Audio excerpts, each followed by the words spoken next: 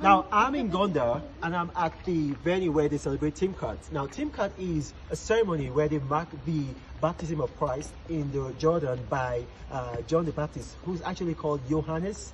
Now, just take a look at this. Now, you see this moat right here? You see the moat right here? The moat is filled with water. There's a river now, so it's not yet time, but I think it's in January 8th. January 8th, yeah. January 19th? Okay, January 19th, like the water from the river overflows, and so you see from there, water starts gushing in over here, and then it's filled up with water. Now the priests stay over there. You see right there, the priests stay over there, and then there's massive loads of people all around here. Loads of people all around here.